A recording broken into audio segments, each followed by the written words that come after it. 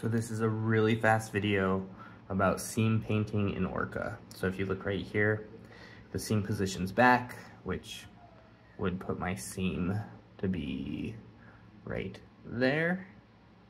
I don't want my seam right there. So we're gonna use this. This is the seam painter. I want my seam to be right here. So I'm just holding down and we're gonna hit slice plate. I probably could have done that a little cleaner. Yeah, let's go back. So we'll go to prepare, click on the model. We'll go up to that seam painter and we'll erase all the painting.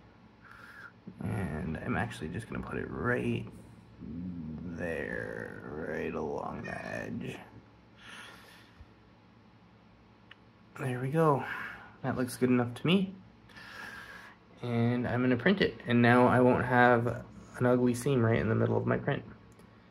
So if you're having some issues with seams, you can totally customize exactly where they go using OrcaSlicer. Probably do it in a lot of other slicers too, but this might help if you're new to 3D printing and you wanna get rid of that ugly seam.